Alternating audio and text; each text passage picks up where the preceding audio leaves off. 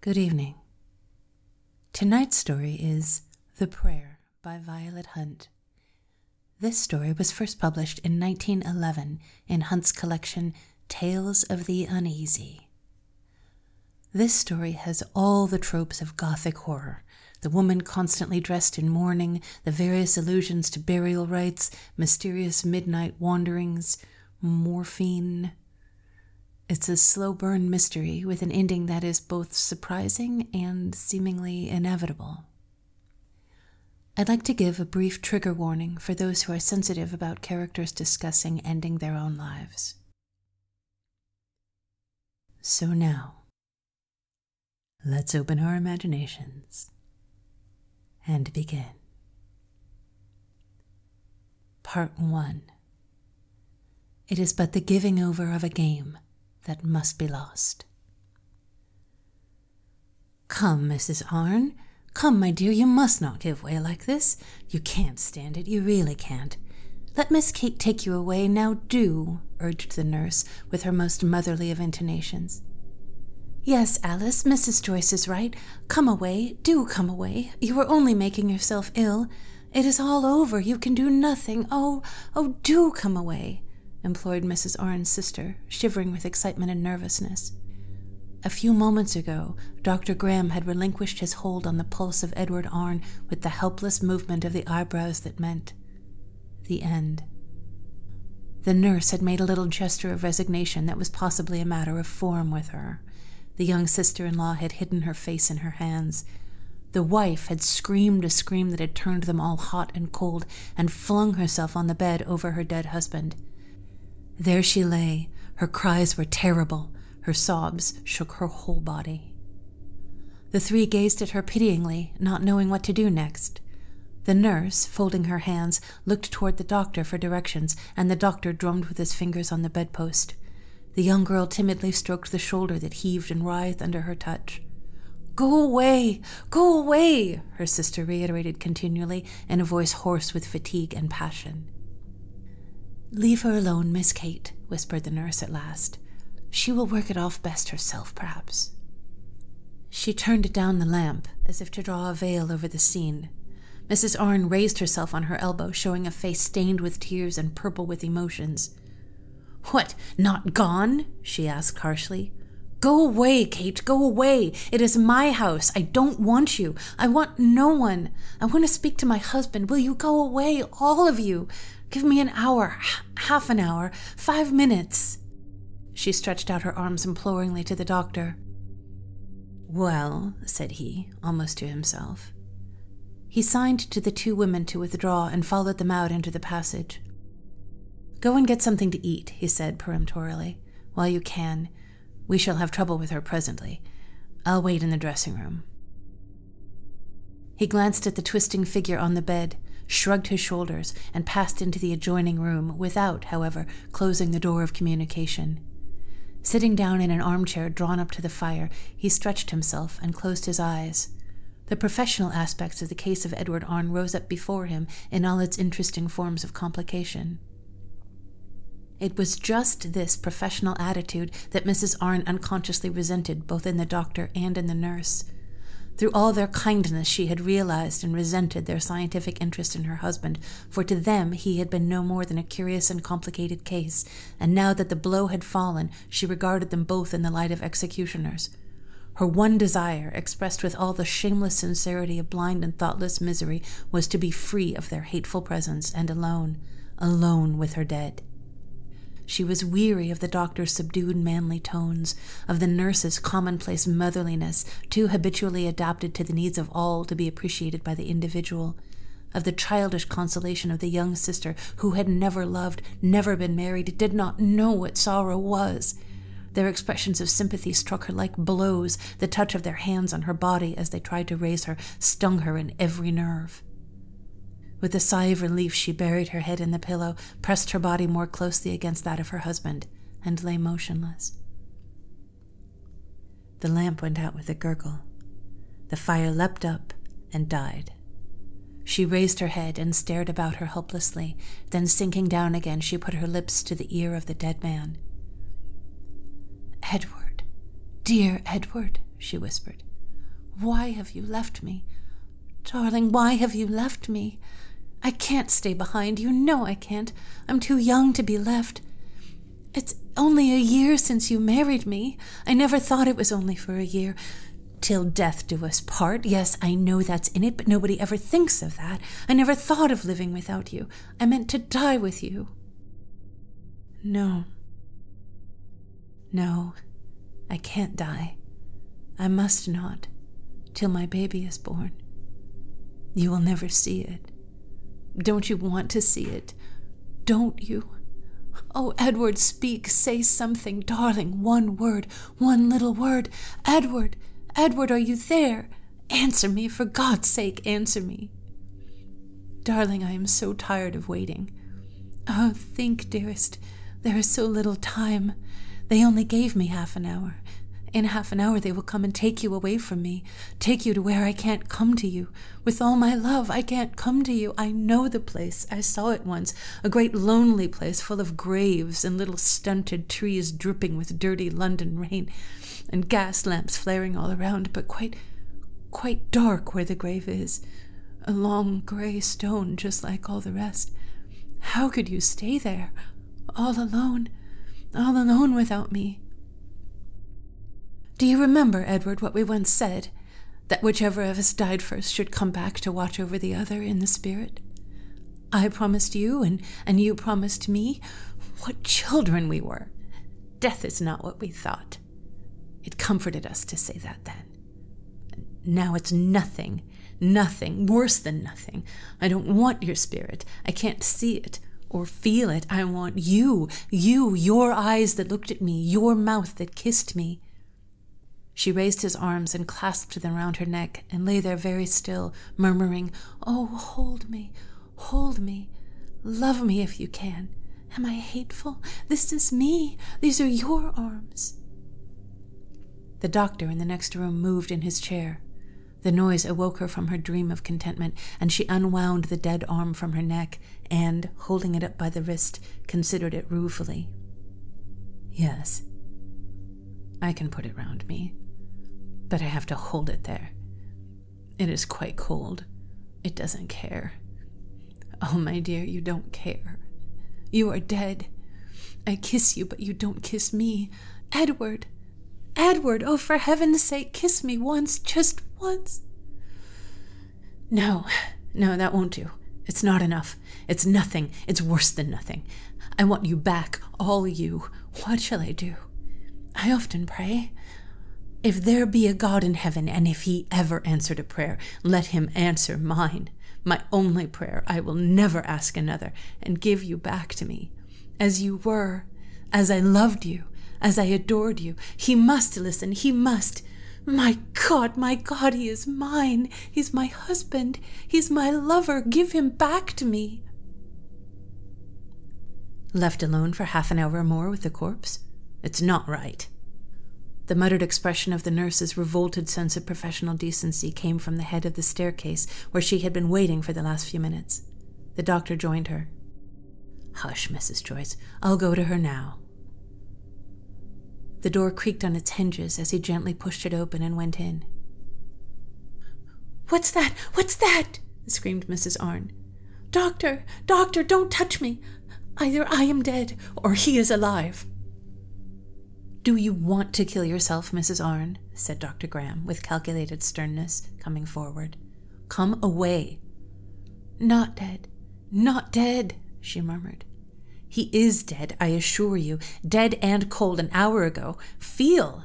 He took hold of her as she lay face downward, and in so doing he touched the dead man's cheek. It was not cold. Instinctively his finger sought a pulse. "Stop! Wait!" he cried in his intense excitement.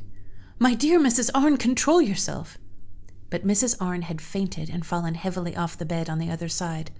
Her sister, hastily summoned, attended to her, while the man they had all given over for dead was, with faint gasps and sighs and reluctant moans, pulled, as it were, hustled and dragged back over the threshold of life. Part 2. "Why do you always wear black, Alice?" asked Esther Graham. You are not in mourning that I know of." She was Dr. Graham's only daughter and Mrs. Arne's only friend. She sat with Mrs. Arne in the dreary drawing room of the house in Chelsea. She had come to tea. She was the only person who ever did come to tea there. She was brusque, kind, and blunt, and had a talent for making inappropriate remarks. 6 years ago, Mrs. Arne had been a widow for an hour.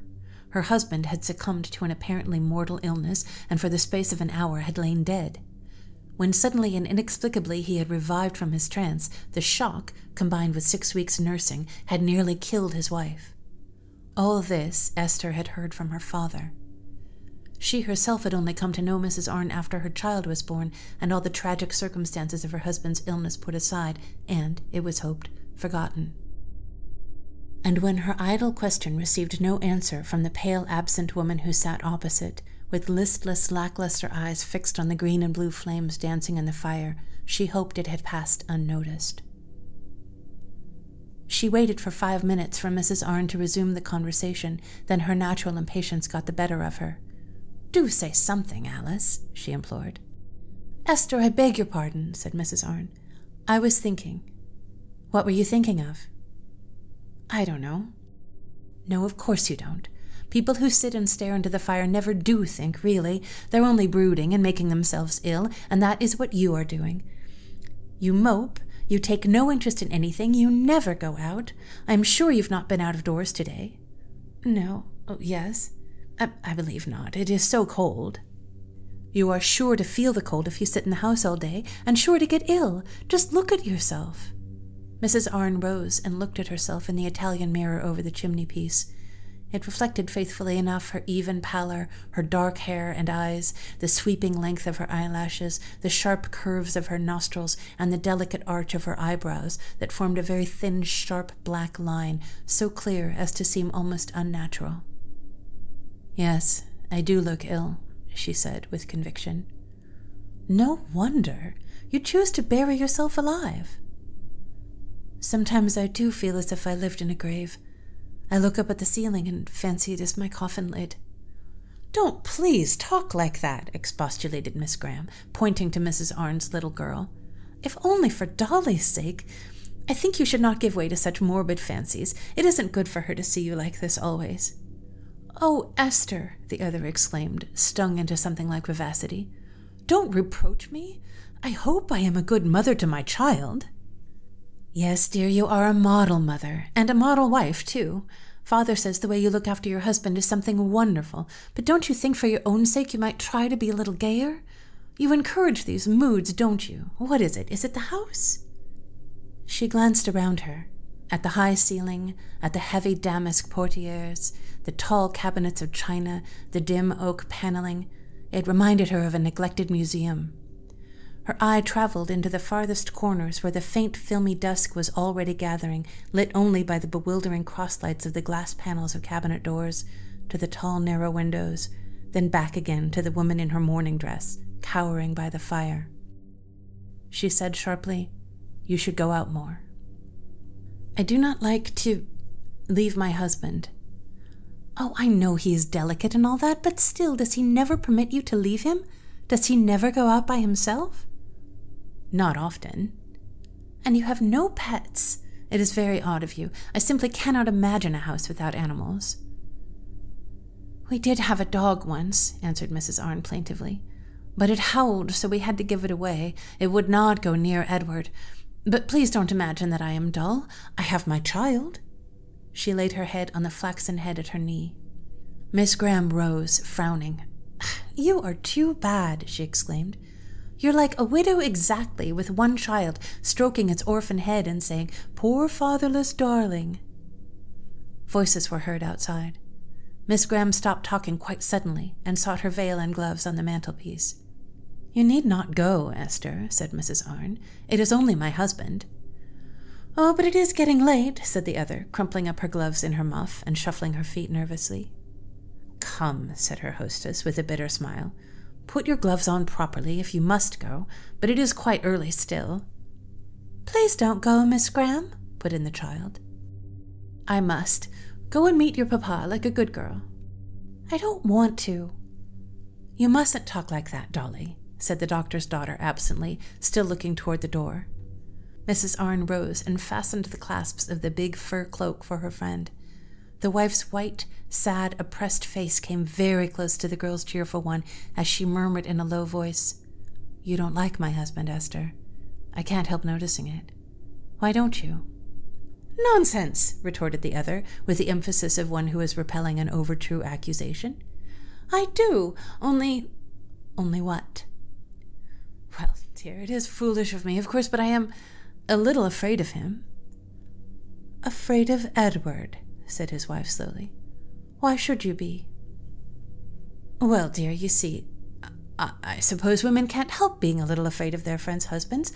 They can spoil their friendships with their wives in a moment if they choose to disapprove of them. I really must go. Goodbye, child. Give me a kiss. Don't ring, Alice. Please don't. I can open the door for myself." "Why should you?" said Mrs. Arne. "Edward is in the hall. I heard him speaking to Foster." "No, he has gone into his study. Goodbye, you apathetic creature." She gave Mrs. Arne a brief kiss and dashed out of the room. The voices outside had ceased, and she had reasonable hopes of reaching the door without being intercepted by Mrs. Arne's husband. But he met her on the stairs. Mrs. Arne, listening intently from her seat by the fire, heard her exchange a few shy sentences with him, the sound of which died away as they went downstairs together. A few moments after, Edward Arne came into the room and dropped into the chair just vacated by his wife's visitor. He crossed his legs and said nothing. Neither did she. His nearness had the effect of making the woman look at once several years older. Where she was pale, he was well colored. The network of little filmy wrinkles that, on close inspection, covered her face had no parallel on his smooth skin. He was handsome. Soft, well-groomed flakes of auburn hair lay over his forehead, and his steely blue eyes shone equably in contrast to the somber fire of hers and the masses of dark, crinkly hair that shaded her brow. The deep lines of permanent discontent furrowed that brow as she sat with her chin propped on her hands and her elbows resting on her knees. Neither spoke. When the hands of the clock over Mrs. Arne's head pointed to 7, the whiter-aproned figure of the nurse appeared in the doorway, and the little girl rose and kissed her mother very tenderly. Mrs. Arne's forehead contracted. Looking uneasily at her husband, she said to the child tentatively, yet boldly, as one grasps a nettle, "Say good night to your father." The child obeyed, saying, "Good night," indifferently in her father's direction. "Kiss him." "No, please, please not." Her mother looked down on her curiously, sadly. "You are a naughty, spoilt child," she said, but without conviction. "Excuse her, Edward." He did not seem to have heard. "Well, if you don't care," said his wife bitterly. "Come, child." She caught the little girl by the hand and left the room. At the door she half turned and looked fixedly at her husband. It was a strange, ambiguous gaze. In it passion and dislike were strangely combined. Then she shivered and closed the door softly after her. The man in the armchair sat with no perceptible change of attitude, his unspeculative eyes fixed on the fire, his hands clasped idly in front of him. The pose was obviously habitual. The servant brought lights and closed the shutters, drew the curtains, and made up the fire noisily, without, however, eliciting any reproof from his master. Edward Arne was an ideal master as far as Foster was concerned. He kept cases of cigars, but never smoked them, although the supply had often to be renewed. He did not care what he ate or drank, although he kept as good a cellar as most gentlemen. Foster knew that. He never interfered, he counted for nothing, he gave no trouble. Foster had no intention of ever leaving such an easy place. True, his master was not cordial. He very seldom addressed him or seemed to know whether he was there, but then neither did he grumble if the fire in the study was allowed to go out, or interfere with Foster's liberty in any way. He had a better place of it than Annette, Mrs. Arne's maid, who would be called up in the middle of the night to bathe her mistress's forehead with eau de cologne, or made to brush her long hair for hours together to soothe her. Naturally enough, Foster and Annette compared notes as to their respective situations, and drew unflattering parallels between this capricious wife and model husband. Part 3. Miss Graham was not a demonstrative woman. On her return home, she somewhat startled her father as he sat by his study table, deeply interested in his diagnosis book, by the sudden violence of her embrace. "Why this excitement?" he asked, smiling and turning around. He was a young-looking man for his age. His thin, wiry figure and clear color belied the evidence in his hair, tinged with gray, and the tired wrinkles that gave value to the acuteness and brilliancy of the eyes they surrounded. "I don't know," she replied. "Only you are so nice and alive somehow. I always feel like this when I come back from seeing the Arns." "Well, then don't go see the Arns." "I am so fond of her, father, and she will never come here to me, as you know, or else nothing would induce me to enter her tomb of a house and talk to that walking funeral of a husband of hers. I managed to get away today without having to shake hands with him. I always try to avoid it. But, father, I do wish you would go and see Alice." "Is she ill?" "Well, not exactly ill, I suppose, but her eyes make me quite uncomfortable, and she says such odd things. I don't know if it's you or the clergyman she wants, but she is all wrong somehow. She never goes out except to church. She never pays a call or has anyone to call on her. Nobody ever asks the Arns to dinner, and I'm sure I don't blame them. The sight of that man at one's table would spoil any party, and they never entertain. She is always alone. Day after day I go in and find her sitting over the fire with that same brooding expression. I shouldn't be surprised in the least if she were to go mad some day. Father, what is it? What is the tragedy of the house? There is one, I'm convinced, and yet, though I've been the intimate friend of that woman for years, I know no more about her than the man on the street." "She keeps her skeleton safe in the cupboard," said Dr. Graham. "I respect her for that. And please don't talk nonsense about tragedies. Alice Arn is only morbid, the malady of the age, and she is a very religious woman. I wonder if she complains of her odious husband to Mr. Bligh. She is always going to his services." "Odious?" "Yes, odious," Miss Graham shuddered. "I cannot stand him. I cannot bear the touch of his cold, froggy hands and the sight of his fishy eyes. That inane smile of his simply makes me shrivel up. Father, honestly, do you like him yourself?" "My dear, I hardly know him. It is his wife I've known ever since she was a child, and I a boy at college. Her father was my tutor. I never knew her husband till 6 years ago, when she called me in to attend him in a very serious illness. I suppose she never speaks of it? No? A very odd affair. For the life of me, I cannot tell how he managed to recover. You needn't tell people, for it affects my reputation, but I didn't save him. Indeed, I've never been able to account for it. The man was given over for dead." "He might as well be dead for all the good he is," said Esther scornfully. "I've never heard him say more than a couple sentences in my life." "Yet he was an exceedingly brilliant young man, one of the best men of his year at Oxford, a good deal run after. Poor Alice was wild to marry him." "In love with that spiritless creature? He's like a house with someone dead in it and all the blinds down." "Come, Esther, don't be morbid, not to say silly. You are very hard on the poor man. What's wrong with him? He's the ordinary, commonplace, cold-blooded specimen of humanity, a little stupid, a little selfish. People who have gone through a serious illness like that are apt to be, but on the whole a good husband, a good father, a good citizen." "Yes, and his wife is afraid of him, and his child hates him," exclaimed Esther. "Nonsense," said Dr. Graham sharply. "The child is spoilt. Only children are apt to be, and the mother wants a change or a tonic of some kind. I'll go and talk to her when I have time. Go along and dress. Have you forgotten that George Graham is coming to dinner?" After she had gone, the doctor made a note on the corner of his blotting pad. Memo: "Go and see Mrs. Arn," and dismissed the subject of the memorandum entirely from his mind. George Graham was the doctor's nephew, a tall, weedy, cumbrous young man, full of fads and fallacies, with a gentle manner that somehow inspired confidence. He was several years younger than Esther, who loved to listen to his semi-scientific, semi-romantic stories of things he met with in the course of his profession.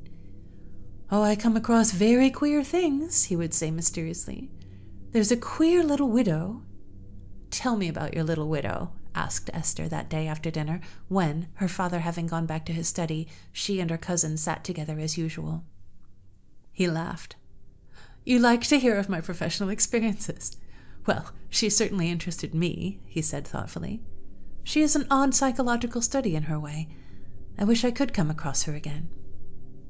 "Where did you come across her, and what is her name?" "I don't know her name. I don't want to. She's not a personage to me, only a case. I hardly know her face, even. I've never seen it except in the twilight. But I gathered that she lived somewhere in Chelsea, for she came out onto the embankment with only a kind of lacy thing over her head. She can't live far off, I fancy." Esther became instantly attentive. "Go on," she said. "It was 3 weeks ago," said George Graham. "I was coming along the embankment about 10 o'clock. I walked through that little grove, you know, just between Cheyne Walk and the river, and I heard in there someone sobbing very bitterly. I looked and saw a woman sitting on a seat with her head in her hands, crying. I was most awfully sorry, of course, and I thought I could perhaps do something for her, get her a glass of water or salts or something. I took her for a woman of the people. It was quite dark, you know, so I asked her very politely if I could do anything for her, and then I noticed her hands. They were quite white and covered with diamonds." "You were sorry you spoke, I suppose," said Esther. She raised her head and said, I believe she laughed, "Are you going to tell me to move on?" "She thought you were a policeman." "Probably, if she thought at all, but she was in a semi-dazed condition. I told her to wait till I came back and dashed her on the corner to the chemist's and bought a bottle of salts. She thanked me and made a little effort to rise and go away.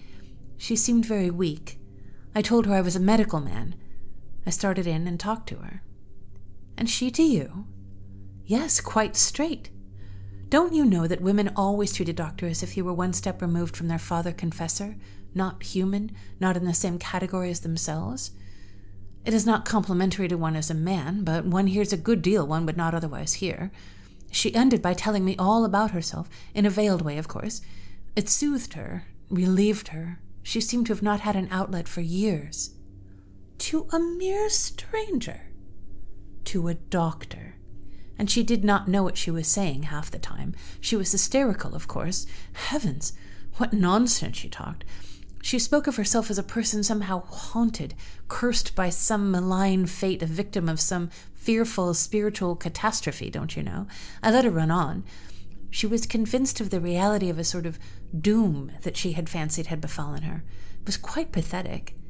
Then it got rather chilly. She shivered. I suggested her going in. She shrank back and she said, 'If you only knew what a relief it is, how much less miserable I am out here. I can breathe. I can live. It is my only glimpse of the world that is alive. I live in a grave. Oh, let me stay.' She seemed positively afraid to go home." "Perhaps someone bullied her at home." "I suppose so, but then she had no husband. He died, she told me, years ago. She had adored him, she said." "Is she pretty?" "Pretty? Well, I hardly noticed. Let me see. Yes, I suppose she was pretty. No, now that I think of it, she would be too worn and faded to be what you call pretty." Esther smiled. "Well, we sat there for quite an hour, and then the clock of Chelsea Church struck 11, and she got up and said goodbye, holding out her hand quite naturally, as if our meeting and conversation had been nothing out of the common. There was a sound like a dead leaf trailing across the walk, and she was gone." "Didn't you ask if you should see her again?" "That would have been a mean advantage to take. You might have offered to see her home." "I saw she didn't mean me to." "She was a lady, you say," pondered Esther. "How was she dressed?" "Oh, all right, like a lady. In black, mourning, I suppose. She has dark, crinkly hair, and her eyebrows are very thin and arched. I noticed that in the dusk." "Does this photograph remind you of her?" asked Esther suddenly, taking him to the mantelpiece. "Rather." "Alice? Oh, it couldn't be. She is not a widow. Her husband is alive. Has your friend any children?" "Yes, one. She mentioned it." "How old?" 6 years old, I think she said. She talks of the responsibility of bringing up an orphan." "George, what time is it?" Esther asked suddenly. "About 9 o'clock. "Would you mind coming out with me?" "I should like it. Where shall we go?" "To St. Adhelm's. It's close by here. There's a special late service tonight, and Mrs. Arne is sure to be there." "Oh, Esther, curiosity." "No, not mere curiosity. Don't you see, if it is my Mrs. Arne who talked to you like that, it is very serious. I have thought her ill for a long time, but as ill as that?" At St. Adhelm's Church, Esther Graham pointed out a woman who was kneeling beside a pillar in an attitude of intense devotion and abandonment. She rose from her knees and turned her rapt face up toward the pulpit whence the Reverend Ralph Bly was holding his impassioned discourse. George Graham touched his cousin on the shoulder and motioned to her to leave her place on the outermost rank of worshippers. "That is the woman," said he. Part 4. Memo. To go and see Mrs. Arne. The doctor came across this note in his blotting pad one day 6 weeks later. His daughter was out of town. He had heard nothing of the Arnes since her departure. He had promised to go and see her. He was a little conscience-stricken. Yet another week elapsed before he found time to call upon the daughter of his old tutor. At the corner of Tite Street he met Mrs. Arne's husband and stopped. A doctor's professional kindliness of manner is, or ought to be, independent of his personal likings and dislikings, and there was a pleasant cordiality about his greeting which should have provoked a corresponding fervor on the part of Edward Arne. "How are you, Arne?" Graham said. "I was on my way to call on your wife." "Ah, yes," said Edward Arne, with the ascending inflection of polite acquiescence. A ray of blue from his eyes rested transitorily on the doctor's face, and in that short moment the latter noted its intolerable vacuity, and for the first time in his life felt a sharp pang of sympathy for the wife of such a husband. "I suppose you were off to your club. Goodbye," he wound up abruptly. With the best will in the world, he somehow found it almost impossible to carry on a conversation with Edward Arne, who raised his hand to his hat brim in token of salutation, smiled sweetly, and walked on. "He really is extraordinarily good-looking," reflected the doctor as he watched him down the street and safely over the crossing with a certain degree of solicitude for which he could not exactly account. And yet one feels one's vitality ebbing out at the finger ends as one talks to him. I shall begin to believe in Esther's absurd fancies about him soon. "Ah, there's the little girl," he exclaimed, as he turned onto Cheney Walk and caught sight of her with her nurse, making violent demonstrations to attract his attention. "She is alive, at any rate. How is your mother, Dolly?" he asked. "Quite well, thank you," was the child's reply. She added, "She's crying. She sent me away because I looked at her. So I did. Her cheeks are quite red." Run away and play," said the doctor nervously. He ascended the steps of the house and rang the bell very gently and neatly. "Not at—" began Foster with the intonation of polite falsehood, but stopped on seeing the doctor, who, with his daughter, was a privileged person. "Mrs. Arne will see you, sir." "Mrs. Arne is not alone?" he asked interrogatively. "Yes, sir, quite alone. I've just taken tea in." Dr. Graham's doubts were prompted by the low murmur as of a voice, or voices, which came to him through the open door of the room at the head of the stairs. He paused and listened while Foster stood by, merely remarking, "Mrs. Arne do talk to herself sometimes, sir." It was Mrs. Arne's voice. The doctor recognized it now. It was not the voice of a sane or healthy woman. He at once mentally removed his visit from the category of a morning call and prepared for a semi-professional inquiry. "Don't announce me," he said to Foster, and quietly entered the back drawing-room, which was separated by a heavy tapestry portiere from the room where Mrs. Arne sat, with an open book on the table before her, from which she had apparently been reading aloud. Her hands were now clasped tightly over her face, and when, presently, she removed them and began feverishly to turn page after page of her book, the crimson of her cheeks was seamed with white where her fingers had impressed themselves. The doctor wondered if she saw him, for though her eyes were fixed in his direction, there was no apprehension in them. She went on reading, and it was the text, mingled with passionate interjection and fragmentary utterances, of the burial service that met his ears. "For as in Adam all die." All die? It says all. "For he must reign. The last enemy that shall be destroyed is death. What shall they do if the dead rise not at all? I die daily. No. Better get it over. Dead and buried. Out of sight, out of mind, under a stone. Dead men don't come back. Go on, get it over. I want to hear the earth rattle on the coffin, and then I shall know it is done. Flesh and blood cannot inherit. What did I do? What have I done? Why did I wish it so fervently? Why did I pray for it so earnestly? God gave me my wish. Alice, Alice, groaned the doctor. She looked up. When this corruptible shall have put on incorruption, dust to dust, ashes to ashes, earth to earth, yes, that is it. After death, though worms destroy the body. She flung the book aside and sobbed. That is what I'm afraid of. God, my God, down there, in the dark, forever and ever. I couldn't bear to think of it. My Edward. And so I interfered and prayed and prayed until, oh, I am punished. Flesh and blood could not inherit. I kept him there. I would not let him go. I kept him. I prayed. I denied him Christian burial. How could I know? Good heavens, Alice, said Graham, coming sensibly forward. What does this mean?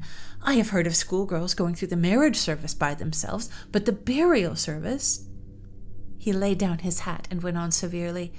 What have you to do with such things? Your child is flourishing, your husband alive and here. And who kept him here? Interrupted Alice Arne fiercely, accepting the fact of his appearance without comment. You did, he answered quickly, with your care and tenderness. I believe the warmth of your body as you lay beside him for that half hour maintained the vital heat during that extraordinary suspension of the heart's action which made us all give him up for dead.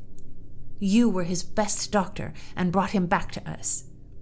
Yes, it was I. You need not tell me it was I. Come, be thankful, he said cheerfully. Put that book away and give me some tea. I'm very cold.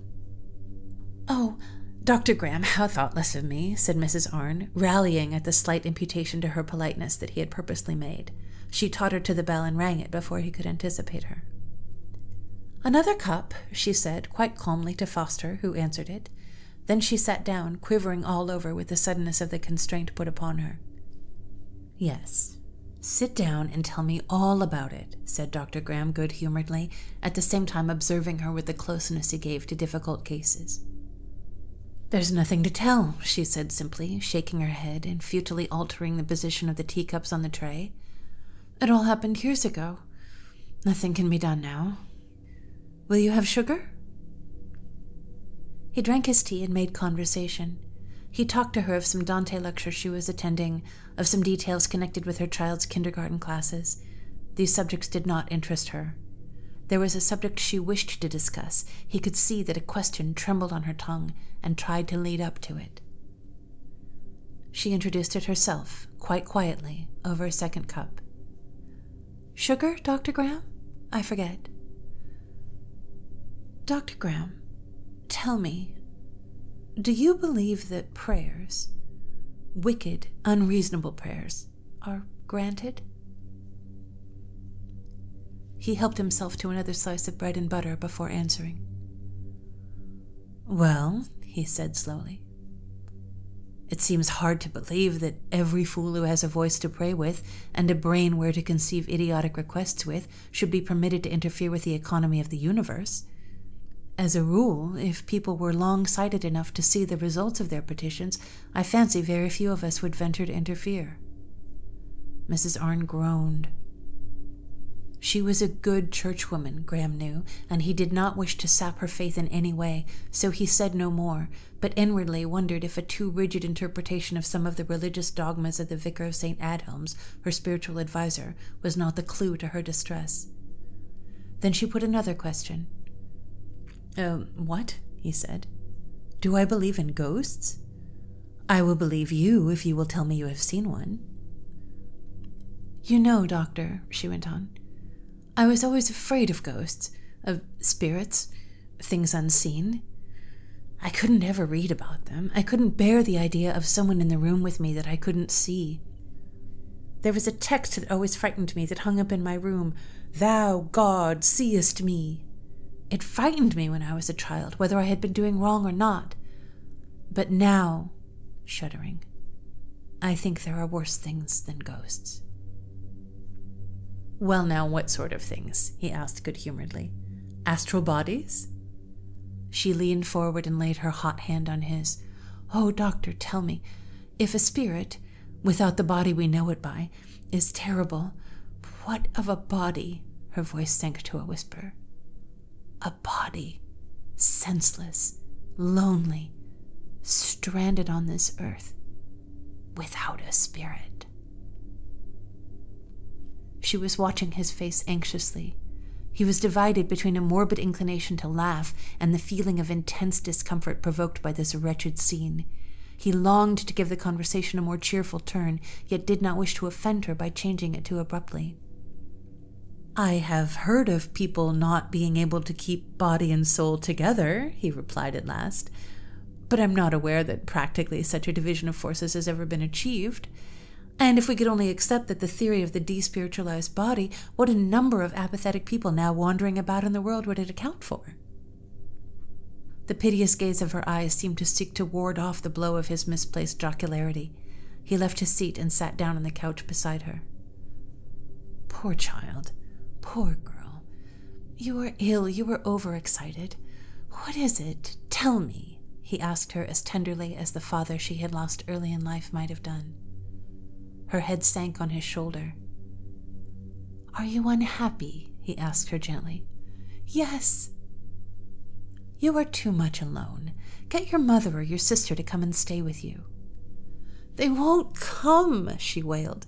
They say the house is like a grave. Edward has made himself a study in the basement. It's an impossible room, but he has moved all his things in it, and I won't go to him there. You're wrong. It's only a fad, said Graham. He'll tire of it, and you must see more people somehow.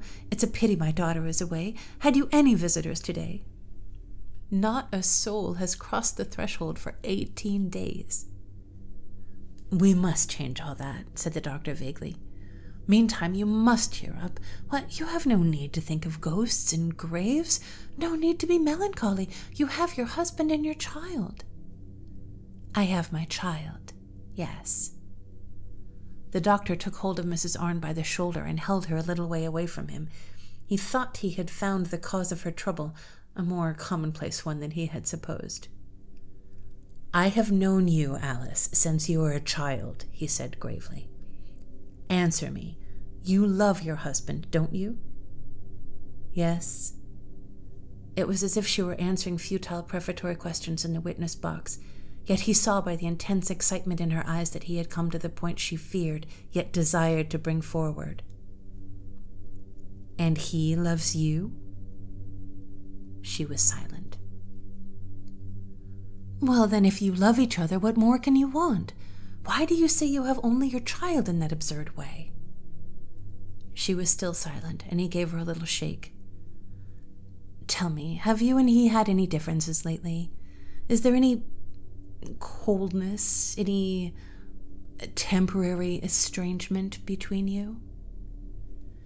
He was hardly prepared for the burst of foolish laughter that proceeded from the demure Mrs. Arne as she rose and confronted him, all the blood in her body seeming for the moment to rush to her usually pale cheeks.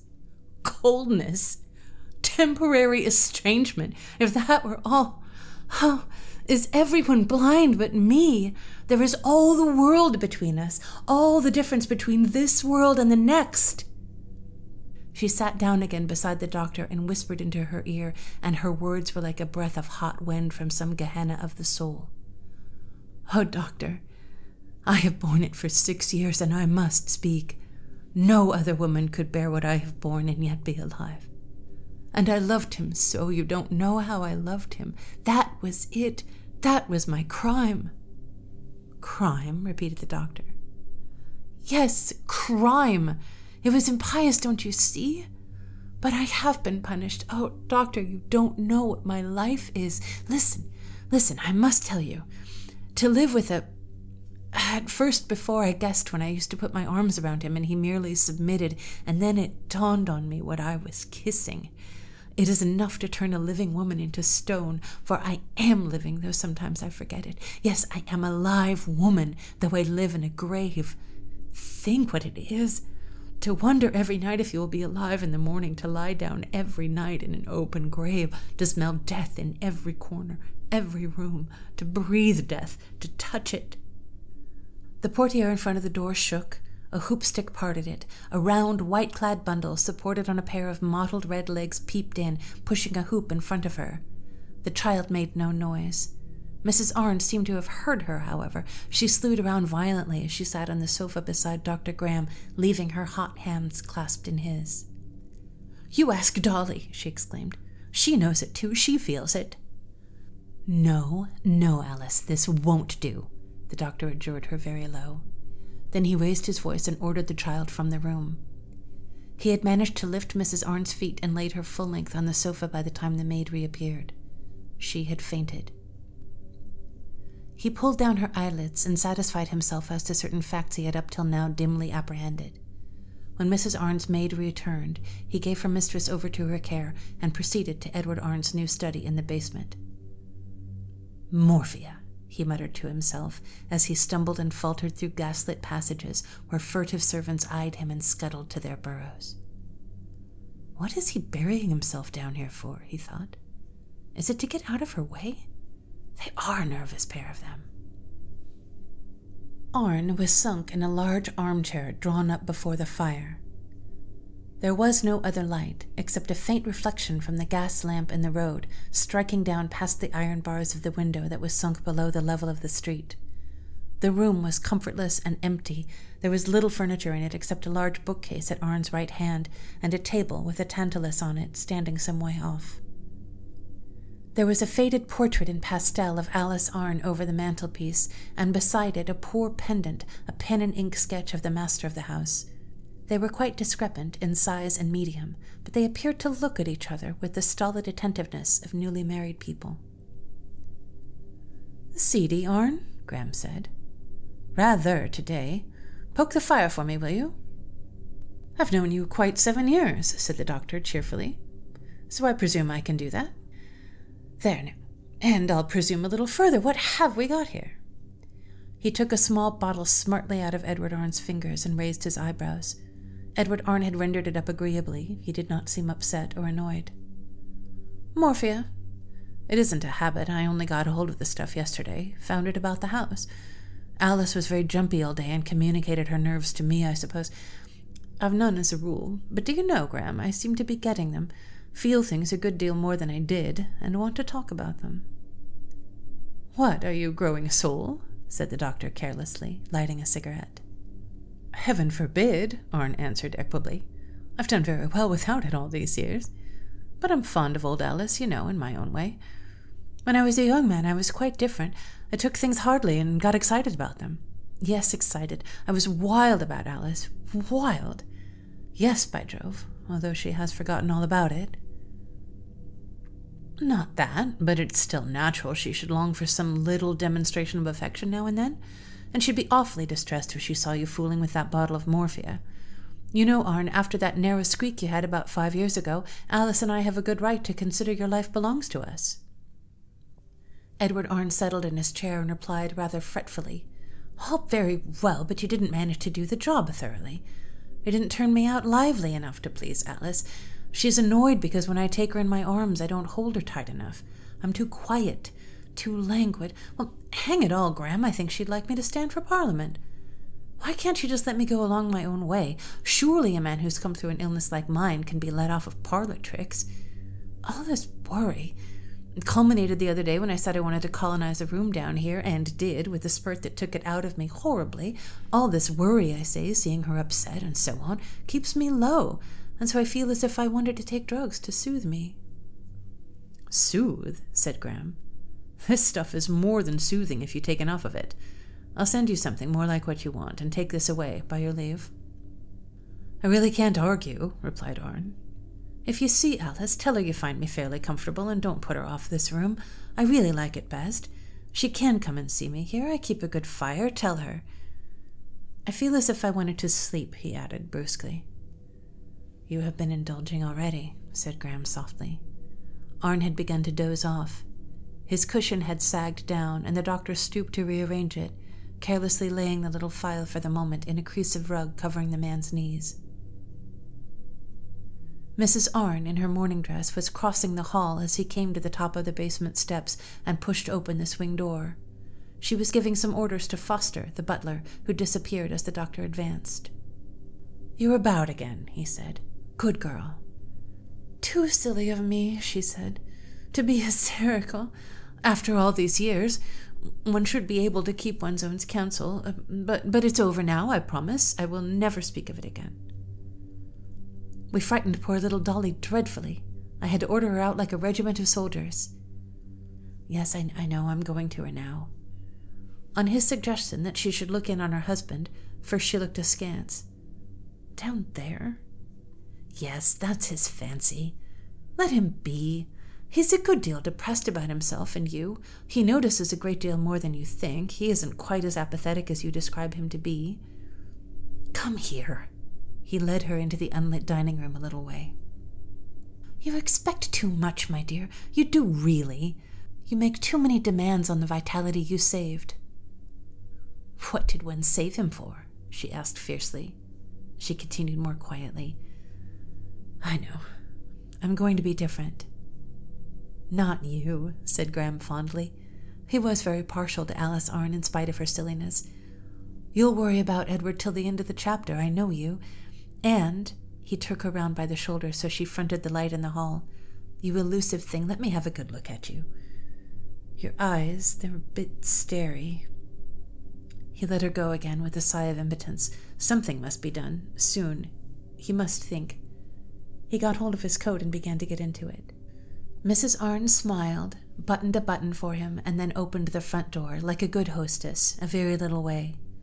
With a quick flirt of his hat, he was gone, and she heard the clap of his brougham door and the order, "Home." "Been saying goodbye to that thief Graham?" said her husband gently when she entered his room, her pale eyes staring a little, her thin hand busy at the front of her dress. "A thief? Why? One moment, where's your switch?"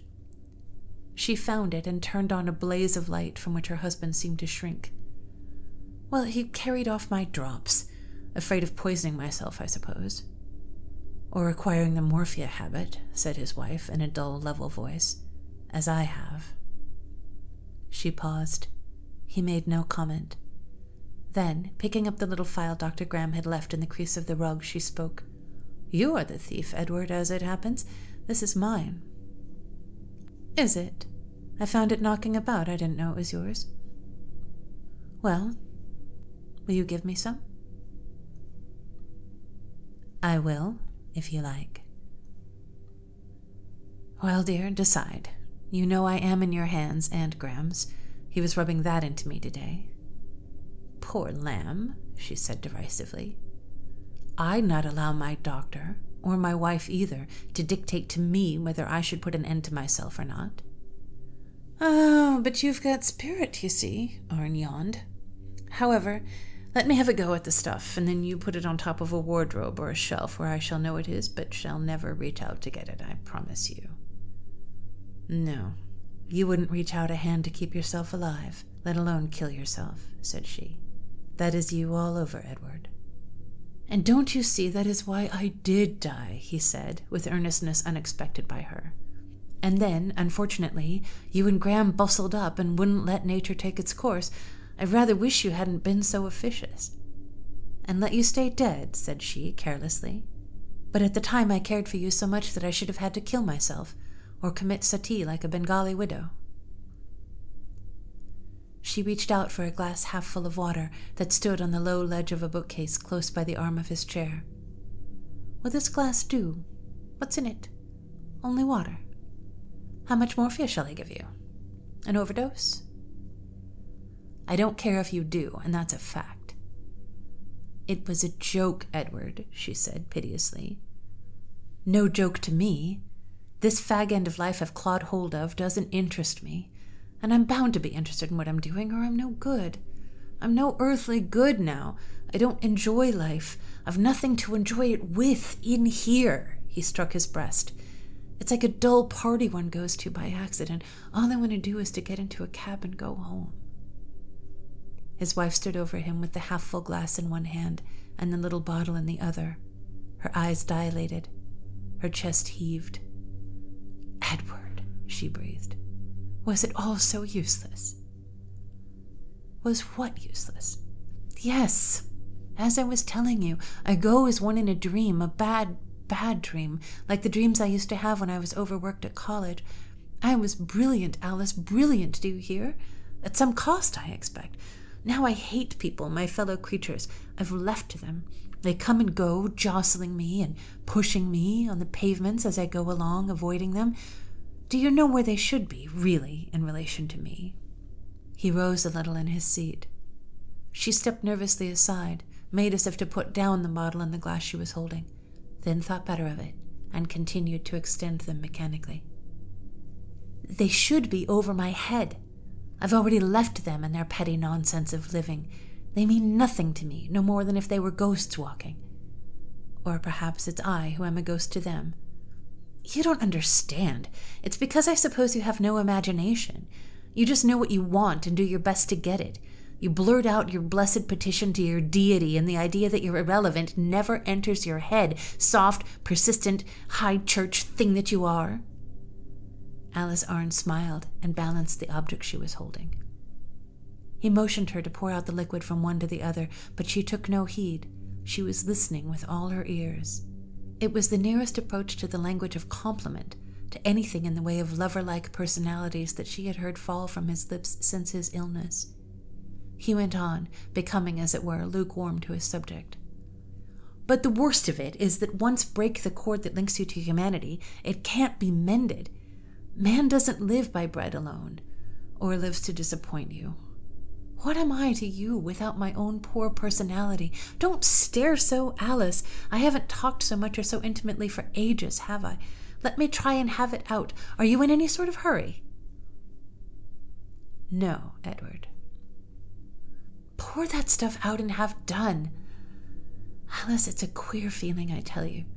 One goes about with one's looks on the ground like a man who eyes the bed he is going to lay down in and longs for. Alice, the crust of the earth seems a barrier between me and my own place. I want to scratch the boardings with my nails and shriek something like this, 'Let me get down to you all, down where I belong.' It's a horrible sensation, like a vampire reversed." "Is that why you insisted on having this room in the basement?" she asked breathlessly. "Yes. I can't bear being upstairs somehow. Here, with these barred windows and stone-cold floors, I can see the people's feet walking above there on the street. One has some sort of illusion." "Oh." She shivered, and her eyes traveled like those of a caged creature around the bare room and fluttered when they rested on the somber windows imperiously barred. She dropped her gaze to the stone flags that showed beyond the oasis of turkey carpet on which Arne's chair stood. Then to the door that she had closed on entering. It had heavy bolts, but they were not drawn against her, though by the look of her eyes it seemed she half imagined they were. She made a step forward and moved her hands slightly. She looked down on them and what they held, then changed the relative positions of the two objects and held the bottle over the glass. "Yes, come along," her husband said. "Are you going to be all day giving it me?" With a jerk, she poured the liquid out into the glass and handed it to him. She looked away, toward the door. Your way of escape," said he, following her eyes. Then he drank, painstakingly. The empty bottle fell out of her hands. She wrung them, murmuring, "Oh, if I had only known." "Known what? That I should go near to cursing you for bringing me back?" He fixed his cold eyes on her as the liquid passed slowly over his tongue. "Or that you would end by taking back the gift you gave."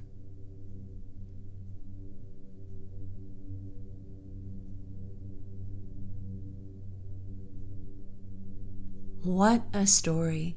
I love all the drama of it. I love the grieving widow going around, slowly going mad, and her handsome, vapid husband that doesn't age and is avoided by dogs and children. I mean, he is a kind of reverse vampire.